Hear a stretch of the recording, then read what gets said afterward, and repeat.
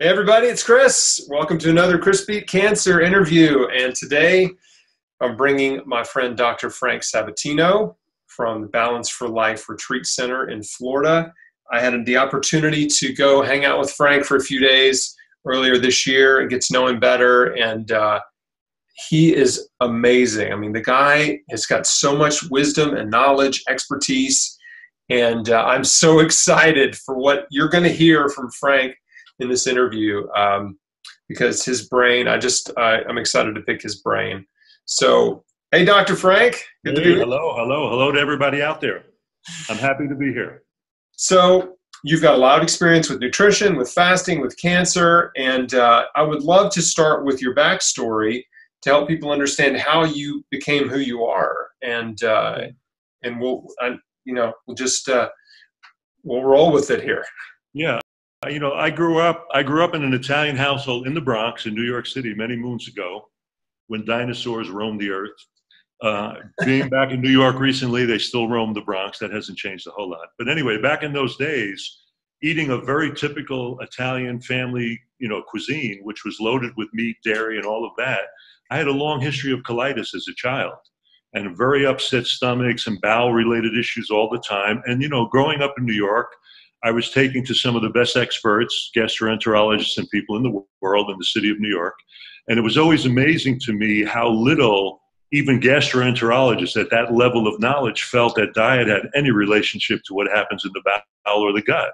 So I went along, I just kept doing the same stuff. No one ever made any connection. So I had all of these issues. And it wasn't until I really started going to college that I met a man who was the father of a very close friend. And he had collected kind of an anti-medical library over like 20 to 30 years through all these pioneers of early lifestyle medicine, early lifestyle changes. So I started to read my way through his library because every time I came, he knew I was in a pre-med program going in that direction. So he would attack me at every turn. So I started reading my way through his library and I started sampling just plant-only living, very vegetarian at that time. Probably a little bit of fish, a little bit of dairy still going on in my teenage years. But it was very intriguing to me that by adopting that eating plan, all of those bowel-related issues became a thing of the past. And I felt that it was pretty remarkable that after 15 years of medical mismanagement, it took an insurance salesman from the Bronx to solve the problem of colitis. So then I started really going and investigating that. I decided chiropractic would be a better path for me because I would still be able to work with people professionally, but not have to deal with drugs and surgery. So in going through chiropractic college, I opened a club. I brought in all these experts that were involved with fasting care. I got to know all these doctors through what used to be called the natural hygiene movement back in the day. And, Herbert Shelton and all these early fasting institutions and all of that. Fasting Can Save Your Life, Herbert Shelton. Fasting Can Save Your Life, all of those books. Natural Hygiene, The Pristine Way of Life. So I read my way through all of that. Wait, look. There you go. You're ready. Actually, someone approached me recently to do an updated version of that now, to rewrite that book. You should, man. And I think we're going to do that. Anyway, so to make the story short, I started then after chiropractic college, I had an opportunity to work in a fasting institution. And it was the Shangri-La Natural Hygiene Institute. I was 27 years old. It was my first trial by fire job. We had 100 plus people a week. We had 50 people a week fasting in that place. It was only $300 a week back in the day. And everybody, including celebrities, everybody came and I got my trial by fire. But my background was going through my own health issues. And then there was an episode before I went to chiropractic college where traveling in Europe after a period of drug use and going through all the fermentation of the late 60s in New York, where I came back from Italy after visiting family and overeating and doing all of this, where I had a major bowel crisis. And I went into a situation where I lost about 30 to 40 pounds in a week. And it looked almost like a cholera outbreak, truthfully. So I had all of this stuff, and now I was stuck with this dilemma of what to do. And I wasn't a doctor at the time, and like most people, when you see that kind of change, I was full of fear. But I had read about fasting, and I said, you know what? I'm going to put myself in my mother's back bedroom, and I'm going to fast whether I live or die. That's truly the mindset I got into.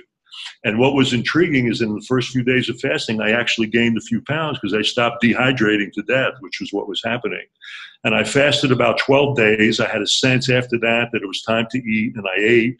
Took me about 6 months to put that weight back on, but that was kind of the beginning of really seeing that in my own life before I even had the opportunity to take care of some very seriously ill people with fasting. So from my early beginnings, through the introduction to Uncle Luigi, the insurance salesman, to me meeting all these hygienic pioneers and me putting this plant-based thing in my life with a little bit of fasting and resolving a major set of health issues, that kind of propelled me into the next stages. And then I went into doing what I did with the Fasting Institute in Florida. And I decided after that that I wanted to do some other research. So I literally, as a glutton for punishment, went back to medical school and spent the next 8 to 10 years getting a PhD in neuroendocrinology and cell biology. And I was involved with some of the landmark research at the University of Texas on calorie restriction and aging.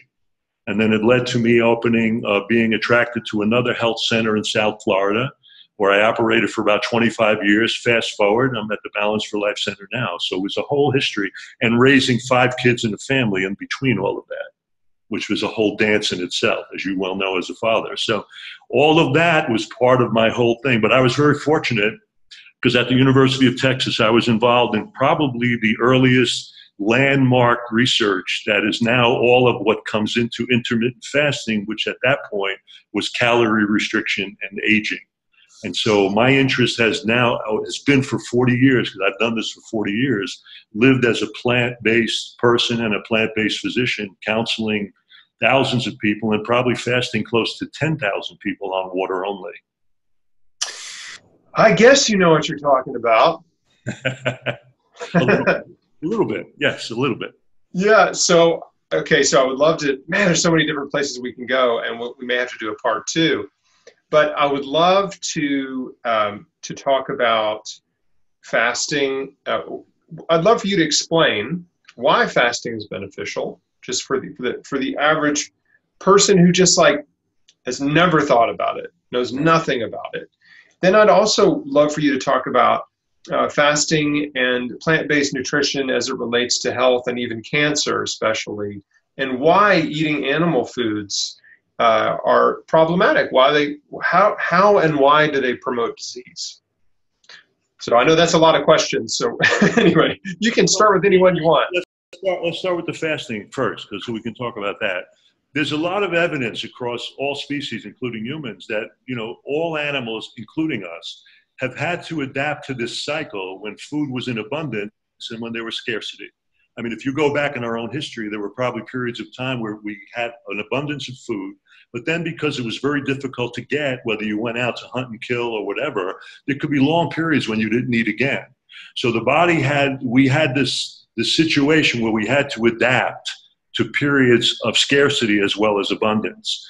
And it appears that in that model of change and evolution, we developed the internal ability to adapt to periods of scarcity. And so what we now find is that we can go extended periods of time without the intake of any food whatsoever. But the body, of course, needs liquid, it needs fluid. And when it goes into this fasting state, water only, which I'm going to discriminate from juices and other kind of fractured kind of fast that people think about. This is water only fasting. All of that energy that would now be tied up in the obtaining, procuring, digesting of food now can be directed at something else. And that something else typically winds up being detoxification, repair, things of that nature, because the body makes unique adjustments to the lack of food where it now has to lean on reserves, usually protein and fat, and eventually mostly fat, to provide the energy and sugar needs that the brain, the cells require. So fasting in this resting state provides this remarkable harboring, if you will, of energy that can now be devoted to healing and repair. So is there a difference in your mind between what the body's doing during fasting and what the body's doing during a high-fat ketogenic diet? Yeah, the difference is that in both cases, on a high-fat ketogenic diet, again, those diets can be as much as 92% fat, a little spanking of sugar, maybe 1%. So you're going to go into, when you take sugar away from the body, which is happening in a ketogenic diet, but in fasting, you're taking everything away. So the bottom line is we need sugar to meet the energy needs of the cells in the brain. But if sugar is not available, the body has no choice but to create energy from other existing substances.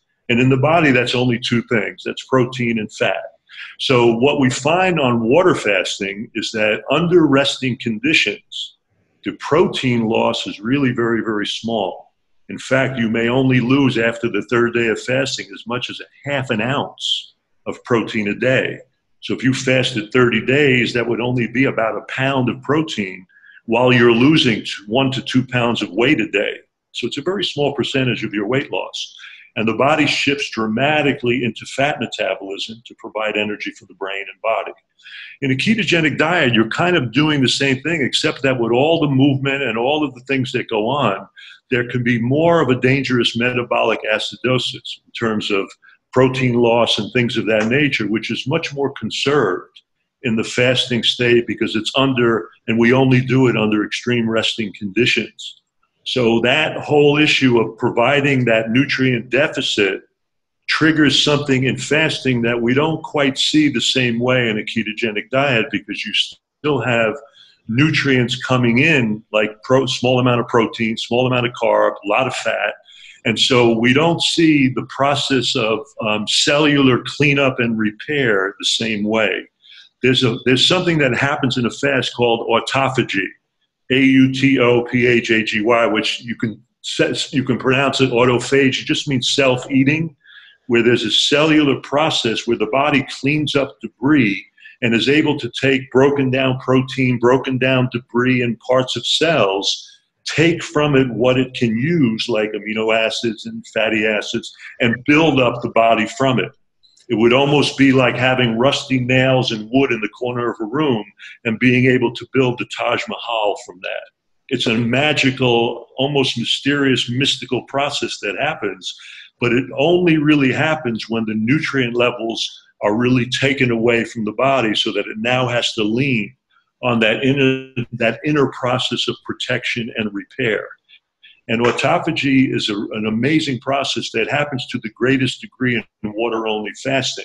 It will happen to some degree in fractured diets, even ketogenic diets, but the metabolic acidosis of eating all that animal fat and that high protein can be very problematic, because all of that fat can get into cells very easily, load cells up with fat, crowd out the energy factories, mitochondria, make insulin resistance worse. We already know that type 2 diabetes happens a lot more when you're consuming a lot of animal fat and oils, because it interferes with insulin's ability to allow sugar to enter cells. So fasting to me is what I'll call the safe ketogenic diet, because it's under extreme resting conditions, harboring energy only for that work of repair and for situations like autophagy, this remarkable inner process of cellular cleaning and stabilization. So to me, it's very, very different. And when you're eating, and we already know, for example, that when you're consuming high animal protein diets, because you asked about that, we find that there are changes where the thing that really triggers autophagy in fasting is that when you take away sugar and protein foods and fat, there is a tremendous drop in two things. One is something called insulin-like growth factor, and the other is glucose. So when both of those drop, insulin levels regulate, we have less growth because the cells don't have raw material to grow with, and the cell goes into a protective maintenance function when those two things drop. So what happens is when you have high protein intake, or animal protein and fat, you have a remarkable increase in insulin-like growth factor. And we now know that insulin-like growth factor is one of those things that triggers cancer change in most cells. So just from a cancer standpoint, high animal protein intake is probably one of the best ingredients for promoting cancer. But we also know that because it's so acidifying, it can also lead to acidosis. It can lead to inflammatory changes on blood vessel walls, increasing the risk of heart disease, increasing the risk of inflammatory change. We know the bacteria in the gut. There's 9 different species of bacteria that produce something called trimethylamine oxide, TMAO. When you eat the carnitine in high amounts and choline from meat and dairy, that's going to trigger an increase in heart disease and stroke risk and morbidity from heart disease. So there's so many things, but the underlying problem with animal products is that it is incredibly inflammatory provoking. And we now know that inflammation is the foundation for most chronic diseases. It causes damage to blood vessel walls, plaque forms, oxygen in blood is blocked, cells begin to die, you've got disease. You talked about having colitis as a kid. I did. And so we have that in common, not colitis, but digestive disease. Right. I had colon cancer. You had colitis. Colon inflammation is also often a precursor to more serious disease like colon cancer. I didn't have any inflammatory colon diseases leading up to it, but anyway, I got colon cancer. And you're right, you know, it's surprising. I even asked my surgeon, hey, is there any food I need to avoid after he cut out 1/3 of my large intestine? And his answer to me was, no, just don't lift anything heavier than a beer. Oh my God, it's just remarkable to me at that level, because these are not stupid people. These are very learned people. And you would think the connection between what is going into your digestive system would have an impact on the major parts of your digestive system. And people just don't, on the medical professional level, they just don't make that link. It's remarkable to me. But the thing that's interesting is we have we now know that so much of that bowel health relies on this microbiota, this incredible population of organisms that live within us. And you got to pose the question. We have 10 trillion cells. We have 100 trillion of these organisms. You got to pose the question, what is that there for? Why do we have that? And we now know that when you're eating high fiber plant-based foods, the starch in those fibers are fermented by that bacterial population to produce these short-chain fatty acids that absolutely heal and protect the lining of the bowel. There's nothing, the butyrate, which is one of those short-chain fatty acids, creates that mucus lining, that healthy mucus lining. But you know what? When you're eating refined foods without fiber, a lot of the junk that people eat, you're feeding the upper intestine and nothing makes it to those bacteria. So they got to eat too. So they start eating that lining. And what happens is you start getting gaps in that lining, which people call leaky gut. And you have the beginning of inflammation where now large molecules can seep through a lining that was really designed to be like a very tight mesh to block things. So now you get the foundation of immune responses to these large protein fragments, and now you got the beginning of autoimmune disease. And so the body starts attacking its own joints, it starts attacking stuff, but it all stems from that damage that has gone on in that gut lining. We know that butyrate is one of the most protective things for cells, the epithelial cells of the colon, to protect against colon cancer. And so when they're not able to produce that butyrate, when they're not getting those fibers from those plant-based foods, and again, when you have that fiber, you also have a better transit time. So toxic material in the bowel is not lingering in that location of the gut, wearing away and damaging those cells. So there's so much with plant-based nutrition that we now know that goes even beyond what we're feeding us, but also what we're feeding that incredible population of organisms that live within us as protection. And it's a remarkable thing in cancer because the stuff that the bacteria are producing is altering us on a genetic level to either promote or suppress cancer outcome. And I find that remarkable. And if you think about it, the bacterial population we have has 200 times the genetic material that we do as an entire organism. So you got to pose the question, what's all that genetic material doing in our bodies? We now know that they're modifying some of the chemicals in plants to change the actual gene structure of the cells in our own bowel to either express or block cancer expression. I think that's just remarkable to me. Oh, it's absolutely fascinating and exciting too, because nutrition is so overlooked, so taken for granted. and so just underestimated in its power. There's a new study that has come out really just in the last week, 2 weeks. You may have seen it, maybe not, but they these researchers have just sort of uncovered the fact that there are 100 million bacteria in an apple. Just in an apple. And an apple might be the best probiotic of all, right? Now, they haven't compared it to every other fruit and vegetable. So I think this is going to bust open a whole new field of research on bacterial composition in every plant food on earth. But anyway, so right now they've got this study on the apple, and what they found that was, it's fascinating that there's 100 million bacteria. It might be 100 billion. It's one of the two. I'll link to it in the show notes. But the point is, 90 million, let's just say. Or 90%, right. 90% are in the core and the seeds, the part that people aren't eating. Right. Isn't that fascinating? Yeah. Years ago it was funny. Remember there was a time with cancer care, you had that whole model of Laetrile, people eating apple seeds and eating all of that. Yes. As it turns out, this is another story that has to be addressed because we're looking at another whole level of input. And the truth is, and even if you think about the fact that the apple provides that while providing the fiber that's the best prebiotic to feed the already existing organisms that are there, it just hammered, it's always amazing to me. What really blows my mind and what I really love is that as you get into these deepest layers now of science and research, it just vindicates the necessity for eating in a plant-based manner. It just highlights more and more how profound that eating approach and living approach really is, much more than we ever even gave it credit for.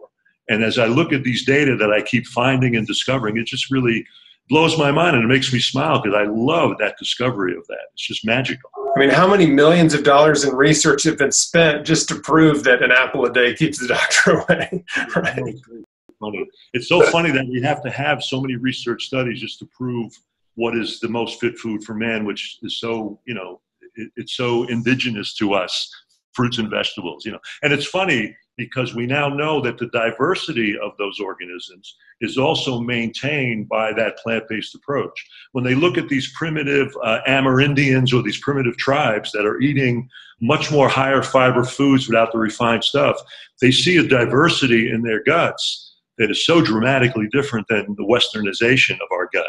And so it's kind of intriguing that as we teach and go back toward what we're teaching with the foods, it's dramatically changing. And I find it also interesting that so much of what happens in the brain, because I'm a neuroscientist by training too, comes from the gut. We talk about serotonin like a transmitter related to depression. 95% of serotonin is in the bowel. Only 5% is in the brain. So you have to start understanding that how the gut goes, so goes our emotion, so goes our anxiety, so goes our depression, so goes so many things. Just got to heal the gut. One of the first influencers in my life in the health and wellness world was Dr. Richard Schultz, who you probably may remember. I remember him, yes. From back in the day. He's still around, I guess, but he's the first person I heard say that health begins in the gut and that disease begins in the gut. And I read some of his books and listened to his audio tapes back in the day, and he was just constantly talking about the gut, how important the gut is, and it's true. And certainly back to fasting, nothing heals the gut lining of the gut like water-only fasting.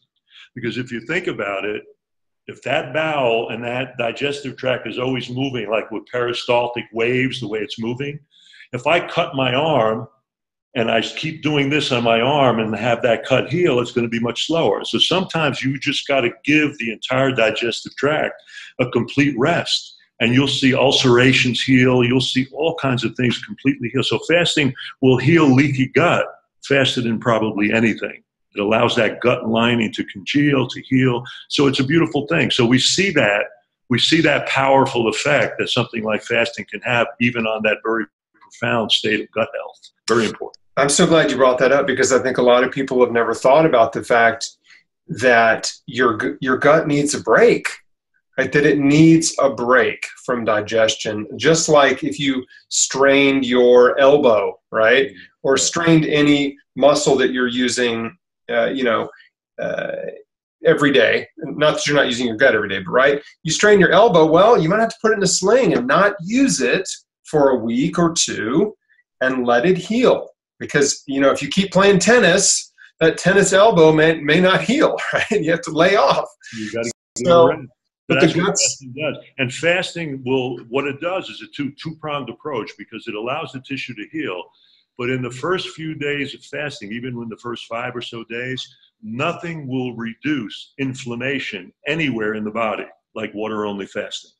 I've had people with rheumatoid arthritis with C-reactive protein levels, which CRP is usually used as a marker for inflammation. So when you've got an autoimmune disease like rheumatoid, that CRP can be above 30. We want it under 5. I've seen CRP levels of 30 to 40 come down between 2 to 4 in 3 days of fasting. I mean, it's so awesome. So when you see that, it's so mind-blowing to realize. So you've got this ability of the gut to be quiet, the bowel lining to heal, inflammation to be reduced, and you got all the ingredients for incredible healing. And that's why sometimes with these conditions, especially bowel-related conditions, it's very profound to take a period of fast. That's why now you see this whole movement with intermittent fasting. It's not really a fast the way we do it, but it's a time-restricted period of eating. And at least it gives people 12 or 14 hours where they're not putting stuff constantly into that gut. And we see that even with that short period, we see some very profound effects that occur in improving growth hormone, reducing IGF, the insulin-like growth factor again, allowing insulin to regulate, diabetic changes dropping, weight losing, so all of that benefit. So we are just killing ourselves. Probably the leading cause of disease and death in America is eating. So sometimes you got to take a break from it. You got to step back from it sometimes. Well, it's about to overtake smoking, as you know. I mean, smoking was the leading killer, but now in 22 states, obesity is becoming the leading killer. Yeah, and that's food. It's caused by obesity affects everything. It affects type 2 diabetes. It increases. We know for the fact that fat cells are producing some of the most profound cancer-causing agents in the human body. So elevated body fat, elevated obesity is a primary cancer risk. And it's a major cause of many varieties of cancer, which I find intriguing because you would think that getting fatter could promote like hormone-induced cancers like estrogen and testosterone are released from fat cells. So you would think like breast cancer, prostate cancer, and so on. But one of the most profound cancers that happens with obesity is leukemia. We see like blood-borne cancers. We see things that you wouldn't even expect happening with that increase in obesity and body fat. So we definitely have to get that down. And again, nothing is better than the low-calorie dense plant-based approach for allowing you to eat volumes of food while losing that weight and that fat and improving and reducing those risks. It's remarkable. I'm glad you brought that up too, because the cool thing about eating a plant-based diet, especially when you eat a lot of raw food too, raw fruits and vegetables, is you can stuff yourself. There's no restriction. You don't have to be hungry ever. I always tell people it's about eating well, not less, because that mentality of deprivation has so pervaded that weight loss field.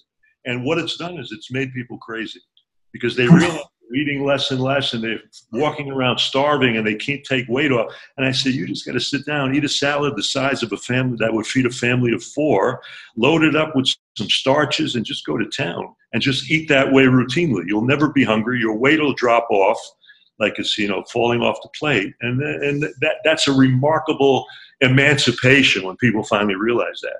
Because for the longest time, they felt this deprivation had to be the way.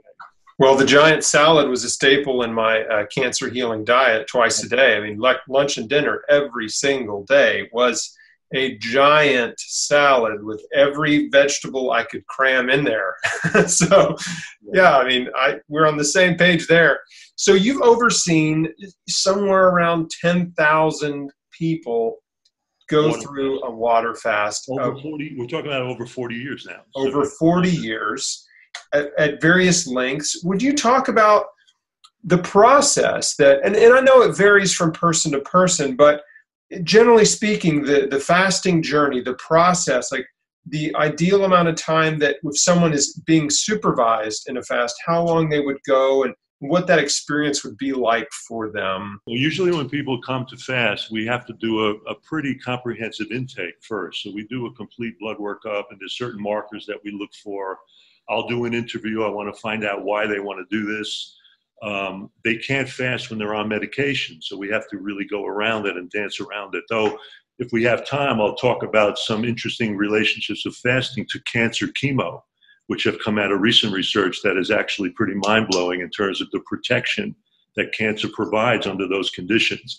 Yeah, let's circle back to that for sure. Yeah, so what we do is that when they come in, I make rounds twice a day, morning, evening. We're checking all of that. They're under resting conditions, and most people's fasting time is dictated by the time that they have. Nobody usually comes with an open-ended state, but I think anymore we tend to limit the fast to no longer. I haven't really fasted anybody at Balance for Life longer than 3 weeks, but I have fasted them for 21 days at Balance for Life, and this was someone with lymphoma. And lymphoma is one of those cancers that dramatically responds to fasting care. In fact, the people out of True North, Alan Goldhammer and his group, they published a case study in one of the British journals on non-Hodgkin's lymphoma, and they show, and you see remarkable shrinkage of these tumors and growths during the fasting state. And that's part of that autophagy that I talked about before. Because in fasting, the body will use everything that it needs least to provide support for what it needs most. So what does it need most? It needs heart and liver and kidney and brain.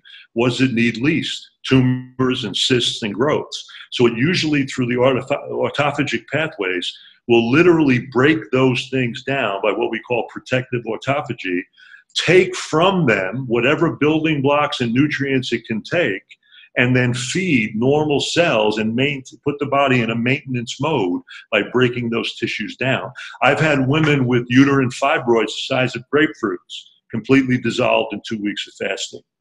I've seen women with breasts that look like shrapnel on a mammogram, fibrocystic change, in 5 to 7 days of fasting, completely clear.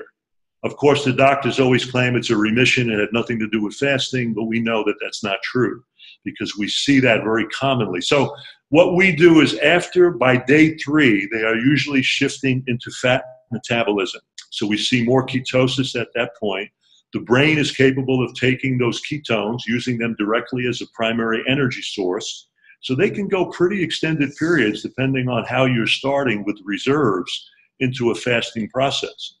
In my experience, I've had fasted people longer than 40 days. I've been in clinics that fasted them longer than 50 days. But that's a very rare situation. For the most part, they're shorter periods. And then it's imperative that you leave as much time to break, half as much time to break the fast as you do fasting. So if you fast 2 weeks, I need you to stay with me another week so we can refeed you. Because the refeeding process is a very real and important part of the success of the fasting process. And I think you can appreciate if you're not eating for 2 weeks, how you get back into eating is going to be some of the art to making that a very comfortable journey. Otherwise, it could be very uncomfortable. So we go with, raw juices, diluted, then we go full strength juices, mostly green juices, and then we move into simple fruits and then simple veggies and steams. So we do that in a whole pattern.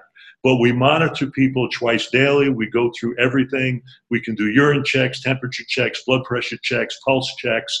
We're looking at vitals for the most part. If they're coming in with a major autoimmune disease, we may have to draw a blood in a longer fast during the fast and look at the blood work even during the fasting state. And that's why I like, if people are going to fast longer than 2 or 3 days, I think it's best done under supervision. Because now there's a lot of these fasting groups online that are kind of scary to me. I'll be reading like one of these Facebook groups and someone will say, well, I'm in the 21st day of my fast and I got this discharge. Anybody got any ideas? I'm like, oh, God, don't do that. So we're seeing that. I don't think that's in people's best interest. Even worse, I've been drinking my own urine for 21 days. Well, you are hydrated. Yes, that's true. But anyway, yeah. So anyway, I don't know if you have any specific questions about fasting. By the fourth day of fasting, there's already what we see as a stem cell activation of white blood cells. So there's almost a reboot of the immune system that happens as early as the fourth day. By 5 to 7, tremendous changes in inflammation. So people with pain and they start to not feel that. You just don't feel it anymore. Everything's kind of clearing out. But I got to tell you, the way you eat after the fast becomes imperative. And I see fast as a jump start to getting into the diet like we've talked about, that plant-only approach, because if you follow the fast with that, your results are incredibly consistent and they ongoing, and you just have this remarkable transformation that will occur. But if you go back to the same old stuff, it can set you back. Yeah, if you treat it like a crash diet and then go back to McDonald's. It's not what it's about. But one nice thing about it, because fasting is such an introspective journey, that there is a lot of self-reflection, and it tends to promote people breaking addictions, getting onto a better path, and wanting to follow that, wanting to take better care of themselves. And especially when you realize that on a fast, there's as much emotional, and you can even argue spiritual detoxification as there is physical. So I spend a lot of time talking with people, and we process those things that come up. And if I felt they needed more than me, I would be the first person to bring in a good psychologist or somebody to have them to communicate, because you can go through such tremendous personal transformation fast that's not just physical. And that's a powerful tool. Usually people start to feel pretty good and have a decent amount of energy around the fourth day, right? Well, what will happen is usually around the third day, they really lose appetite, because now they're really leaning on fat reserves, so they're eating their own fat tissue. What will happen, though, is people can go through cycles. So you can feel energetic, but I find that as you get toward the end of the first week, many times going into a second week, the body pulls that energy internal. So there can be a lot of internal stuff. So out here, you may feel a little bit drained. And the key is that you've just got to rest. And in our culture, that's not an easy thing to do, because we have so much chatter that's constantly pulling us outside of ourselves with all the information processing that we do, that going internal and taking that introspective time is an interesting dance in this culture.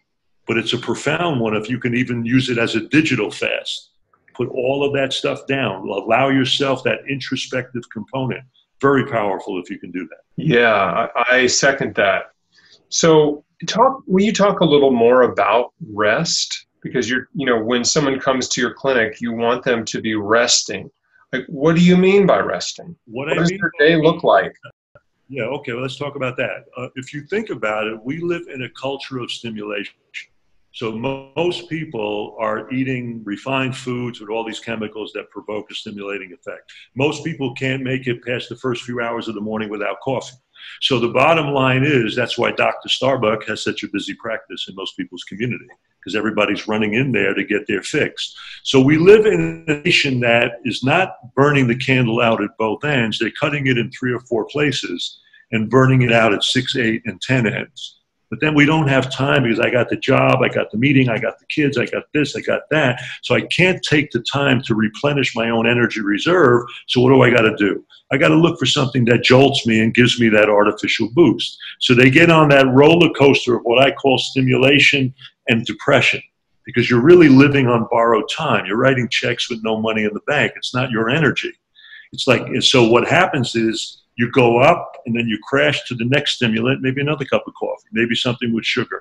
So by the time I see people that come in to do a fast, they've been on that roller coaster of stimulation and depression. So as much as they've been stimulated, they're actually physiologically remarkably depressed and energy depleted. So when they come in, if we take away coffee and we take away sugar and the first thing that's going to happen is this remarkable crash. And so when I say rest, I'm saying in a fasting state, as much as you can do it on every level, physical, physiological, with your senses. You can listen to music, you can watch movies, but don't do it 24 hours a day.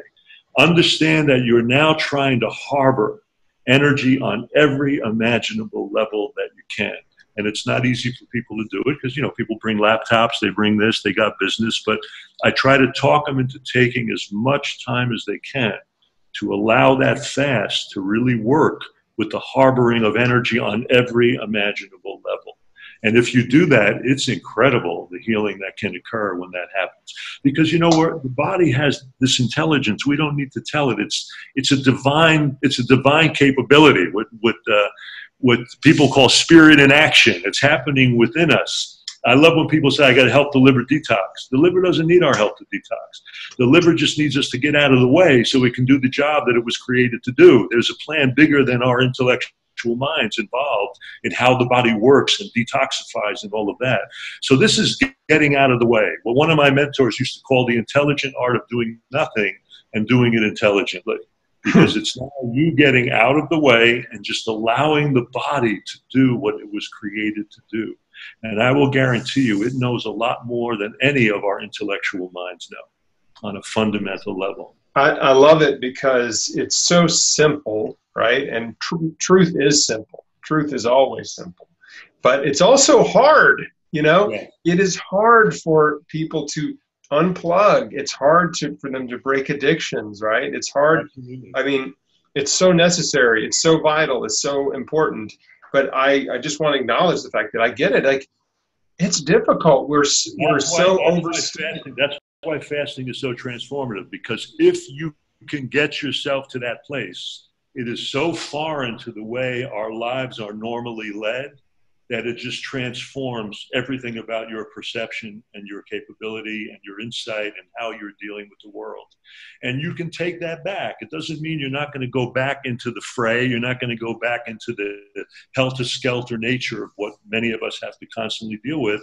But you've got a renewed way of looking at the world. It's almost like you've gone on this transformative trip that could be akin to even some psychedelic experience that someone may have had. I mean, you're actually getting a different view of how you see this world, and you can actually see the pace in front of you while you're operating from a place of calm, looking at that almost madness that goes on around us a lot of the time. And I think we, especially now, we need that more than ever. And we need that more than ever in our young. I have millennial children, you know, and they grow up in a place where I could see the level of how they operate in an anxiety state of mind at times because of the way they process information. And so we're getting to a place where our children and the culture will no longer be able to step back in an introspective way. They will almost not have the neurological system that allows them to do that. And I really believe now that's why there's such an interest, again, in things like yoga and Tai Chi and all of these introspective activities that, in a sense, kind of counterbalance the information superhighway that we have to fly on a daily basis. You know what I'm saying? Yeah, because we're always plugged in. We need this introspective stuff even more now than we ever have in the past, is my point. And I think people are feeling that on every level at every age. I just had someone come, did a 10-day fast, 20-year-old kid, because she realized that she needed to step back, and she did, and it was cool. So, you know, we're seeing it more and more, but we need to engender more of that in our culture while we take advantage of the technologies and the things that are developing and evolving, because they're cool. A lot of it can be very cool as long as it's not causing you to be debilitated and broken down. And that's where we walk that fine line between the technology and actual personal health and sanity. You know, it's a kind of a fine line in between there sometimes. It's interesting too to think about how, you know, the surge in popularity of, like you said, things like yoga and Tai Chi and even meditation, because I had not really connected these dots until now, and maybe I'm not connecting them, but, you know, in years past and decades past, generations past, people had a lot more free time. They had a lot more quiet time, right? And so they didn't really need to seek out more quiet time. And now people are like deliberately trying to find quiet time. Well, I'll give you a blast from the past. When I was my son's age, let's say early 20s to mid 20s, I lived in New York. I lived near the Botanical Garden in New York. When I wanted to decompress, I took a walk into that park. I hung out for a whole afternoon. I had no cell phone. There were no cell phones. So if I didn't make a phone call at a payphone, there was no call to make. And so you couldn't be found. You had your isolation in whatever way you wanted it. You had those moments. When you came back out, you interacted with anyone whenever you felt like you wanted to. So now I still feel like with all the demands that I have in terms of my business and work, there are times I don't carry my cell phone. I just don't carry it. I figure I'll get back to it when I can, and I just don't want to be found. There's times when I just don't want to be found. And that's kind of a residual to a kind of a life that I lived much more in the past, but I think there's a replenishment that goes with that. Sometimes you just need that introspective time. Sometimes you just need to decompress. And if you go in a supermarket now, you go into a place like Publix, it's amazing. On the rack, you see 5 or 6 magazines, and the cover is mindfulness or relaxation or happy. So you're seeing this rebound of, we got to really set these kinds of things in motion now, because there's so many pulls that are pulling us away from our ability to just be peaceful with ourselves.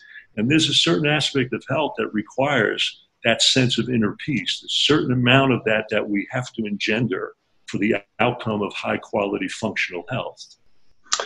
Yeah, you know, I definitely remember those times, because I'm 42, so I grew up without the internet. I mean, the internet really started to take off when I was in college. That's when the first time I used email was in college. So, like, yeah, I grew up without a cell phone, without email, without using the internet for anything. And so I definitely remember what that was like. And, you know, even just maybe 10 years ago, when I would get up, when I was in the real estate business, you know, before I was doing the Chris Beat Cancer blog and everything, I would get up. I wouldn't get on the internet. I wouldn't get on my phone. I didn't have a smartphone. I would get up. I would, you know, make breakfast or whatever, and then I would get out my notepad, typically, and start thinking about my day and what I needed to get done. And there was no distractions, really, to speak of. You know, I mean, I could turn the TV on and watch the Today Show or something, right? But that was not something I usually did. So it was just like nothing was trying to grab my attention all the time. And I had so much more, I don't know, so much more, but it was much easier to be clear and focused on what I needed to be doing and what my priorities were. And now, yeah, we all have just unlimited number of distractions and pings and beeps and blurps and messages and notifications, like all this stuff. It's ridiculous. So back to what we were talking about, when people come to fast, I try to reestablish that space that we just talked about in the fasting process. Because I find if they can even get into that space somewhat in the few days or a week that they fast, it can be almost transformative. They can have a reacquaintance with themselves. They can have that reconnection with themselves. And we need to reconnect with ourselves. Yeah, and be comfortable being alone. You know, there's a great quote, and I'm going to butcher it. But it's something like, most of the world's problems, you know, would not exist if man could simply sit alone in a room and be quiet. I mean, it's really true. What was it? Virginia Satir, one of the family therapists, she said it's those journeys, that inner, that introspective activity, whatever it is, prayer, meditation, whatever, is how we allow ourselves to discover the treasure that is called by our name. And I love that quote, because it's about that divine core that really exists within each of us. And the bottom line is we get disengaged from that. Our ego concerns pull us away from that spiritual center that really is the all that connects us all. And I think that when we connect to more of that, and this is why I like even eating in a plant-based manner, because it builds in that idea of promoting health as a love affair with self, but also with respect for all life around us and the planet itself on which we live. So it connects the all. It makes that kind of spiritual connection without you even thinking about it, but it reaffirms that sense of introspective discovery of that divine core that connects us all. And I like that. I love that. I found the quote. Here it is in its accurate state. All of humanity's problems stem from man's inability to sit quietly in a room alone. Blaise Pascal. So. Yeah, that goes back a long way, Blaise Pascal. It's a long time ago. And he had a lot of time alone, so that was cool. A good philosopher. Yeah, quiet, and hey, sit quietly in a room alone, get to know yourself. And I'm fortunate at Balance for Life. We had that ocean right in front. There are times when I got a break, I'll just go out and just stare at that ocean. That's my Qigong. Oh yeah, and we should talk about that because your facility is beautiful, great. It's right on the beach, like, and it's a beautiful beach. You know, it's what part of Florida is that technically? It's Deerfield Beach, Florida. So it's right south. It's a little bit south of Boca, a little bit north of Fort Lauderdale. But especially at this time of year right now, the ocean is that temperature where you can be in it like 12 hours a day. It's like a bath. It's a beautiful bath, clear turquoise.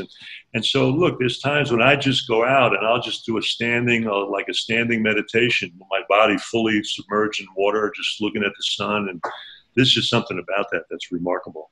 And that's another thing about people coming to the center, because what's nice about fasting where I am, it's been the easiest place that I've ever fasted people, because if you are in this hotel where I am and you're fasting, you're spending a lot of time in your room, those oceanfront rooms have the sunrise, because we're right on the east. So you get sunrise, the doors open, you get all those breezes off the ocean. You can go down and read and sit on the beach. So there's a lot of really beautiful environmental stuff for that kind of introspection. It's very cool. Very cool. Yeah, not to mention the grounding and earthing, you know, being on the beach, the negative ions, all that good stuff. And I teach Tai Chi, so I many times I teach it out there, right on the grass and the sand. It's just fabulous to do that. You know, it's just a beautiful thing to do. So that's cool. Okay, so what I feel like, was there something else that we wanted to touch on? We didn't really get into the deep story of the cancer story, which we can get Yes, let's do that. And we have a little time now, we can do it. But what's intriguing is that we now know that autophagy that fasting creates, that generates. We made the point that when you stop taking in sugar and protein and food, the body drops that insulin-like growth factor. That drops down. And so that triggers a process in the cell where the cell says, no nutrients are coming in, so I'm going to trigger this process where internally I can start cleaning house. I can take all these broken proteins and broken pieces of the cell, and I can do all of that, and I can literally do this house cleaning. And you've got a backup digestive system in the cell called a lysosome that has acid enzymes, just like our gut. And it releases these enzymes after this debris is brought into it, takes the building blocks of proteins and fats and makes those available for the maintenance and repair of the body. So we call that protective autophagy, and we find that that autophagic pathway responds to stressful environmental conditions. So for example, if a cell is being damaged, like with inflammation, and there's some hypoxia or lack of oxygen or necrosis of the cell, that is how a cell starts the primary initiation of cancer. There's inflammatory cells come into a necrotic area that's hypoxic, and they begin that initiation process. Autophagy actually creates a situation where it reduces that inflammation, cleans up that necrotic tissue, and can actually also promote the breakdown of cancer tissue. So protective autophagy is one of the ways the body can actually stop the primary induction of cancer in any tissue. And nothing inspires that like fasting does. So in the initial stages, to me, of a cancer development, what we call at the primary site, fasting may be an incredibly valuable tool for preventing that initiation and progression of cancer, just by that protective autophagic thing. The other thing it also does is that when cells go on in their normal function, organelles in the cells, like mitochondria, where all the energy is made, they get damaged. And when mitochondria are damaged, they create reactive oxygen species that we call free radicals. Those free radicals change the genetic machinery of the cell and can mutate it into a cancer cell. So what happens is autophagy cleans up that metabolic debris of the mitochondria. It literally takes those, absorbs them, breaks them down, and takes from them so that they can't create the free radical damage that would link with genetic damage to the cell. So we see in autophagy a huge tool for promoting the reduction of cancer expression, cancer progression, cancer initiation, and nothing promotes that protective autophagy like fasting does. So that's pretty remarkable. The research that Luongo and other people showed I thought was interesting, because they found that when you have short-term starvation or fasting, even 2 to 3 days, both normal and cancer cells will reduce that insulin-like growth factor that we talked about. But the problem is, because cancer cells have a lot of mutation, they're really geared for growth and not adapting to challenging, stressful conditions. So the stressful condition of starvation or fasting, in a sense, confuses the cancer cell, so that while it may reduce growth, it creates this process where the cell becomes sensitized to more toxic agents. So we find that people that do pre-fast, even if they're taking cancer chemo, let's suppose they choose to do that, what they find is that the cells, the normal cells of the body, are protected by the fast, so they don't have the damaging effects of cancer chemo. They don't have the nausea. They have a lot less of all of that. And yet, at the same time, the cancer cells themselves become more prone to damage by the toxic elements of the drug. So fasting will reduce cancer growth, make the cells more sensitive to the toxic effects of whatever it is you're trying to use to kill them, while protecting normal cells against the toxic effects of the chemo.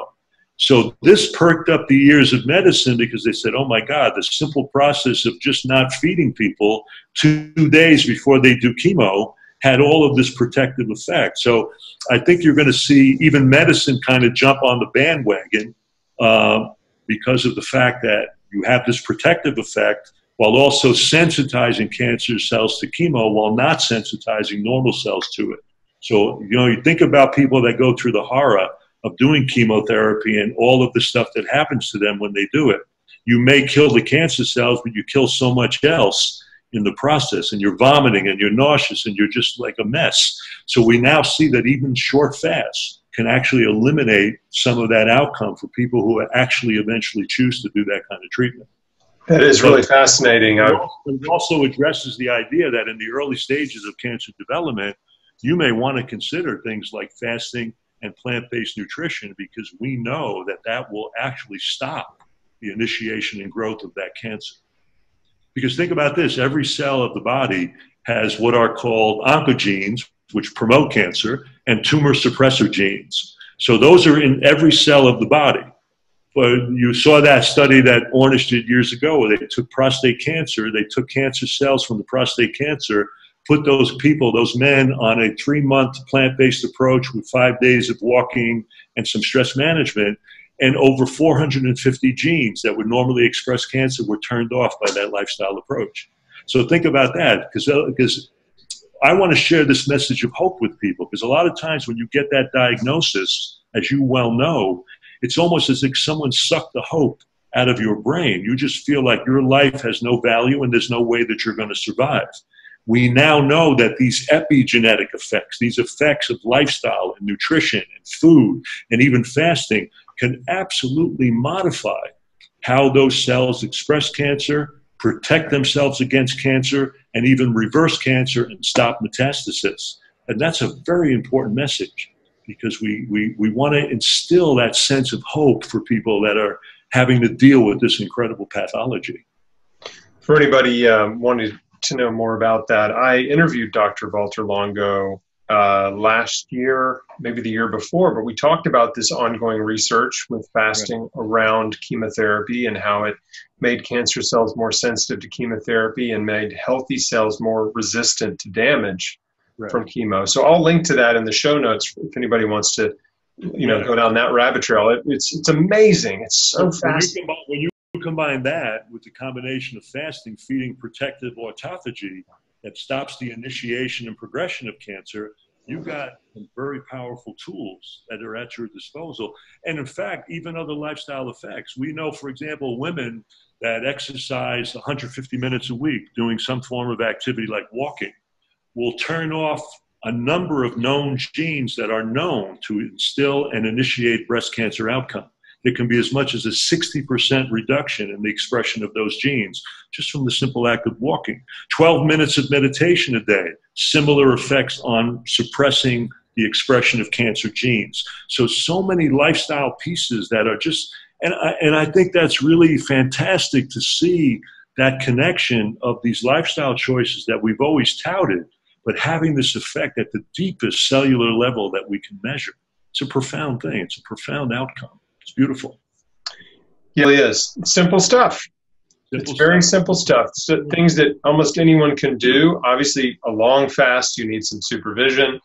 Balance for Life also does, I want to make sure people understand this too. It's not just for fasting. People come down there and do like a plant-based a whole food plant-based approach without any added salt, oil, or sugar, so it's non-SOS. And we have an incredible food program. And we have many people that come just to eat and do the program. They just want a healthy vacation. They're trying to get their blood pressure down, lose some pounds, do that. And they come and they don't fast. But we're one of the few only water-only fasting centers, so we can do that. But our lifestyle approach is remarkable because we have stress management, yoga every day, Tai Chi, all the plant-based foods, so we got a nice program. And we're on the ocean, which you can't beat because you can be outside on the ocean environment anytime. How often do you think someone should fast? Just for health, I think if you're eating the way we're talking about, you don't need to do it very often. I think you can probably do a few days or maybe even a week in a year, once in a year, maybe just as a house cleaning kind of resting process, or even longer. If you're not eating the way we're talking about, my advice is you better start eating the way we're talking about because we know the risks associated, but you may need to do more of that kind of stuff. And I tell people maybe ongoing, the way to go is to just work an intermittent fasting program. Like we serve dinner at 5:30 to 6:30 at our place, and breakfast is not till 8:15 next morning. So that's 14 hours. So you're at least getting that 14-10 cycle, and that'll even give you a break for all of that addictive behavior that we have with food, many times eating all night and noshing and all of that stuff. So I would even go into a time-restricted pattern of eating and let that work for you for a while, without necessarily committing to a water fast. And then when maybe you can, take a 2-day period or a 3-day period on a long weekend and see what that feels like. Just to lay in bed, rest, read, do stuff you've always wanted to do in a resting state. But if you've got a serious pathology and you want to consult and talk, then they can go on our website, balanceforlifeflorida.com. They can get all that info. The phone numbers are there. There's a way to get in touch with me by email on that. I even have my own URL, drfranksabatino.com. They can go on. I have articles and things. But the Balance for Life website has all kinds of blogs and informational stuff about fasting. So if they want to pursue that, all of that is available to them at no charge, at no cost. Good. We'll link to that in the show notes. Well, Dr. Frank, I want to be respectful of your time.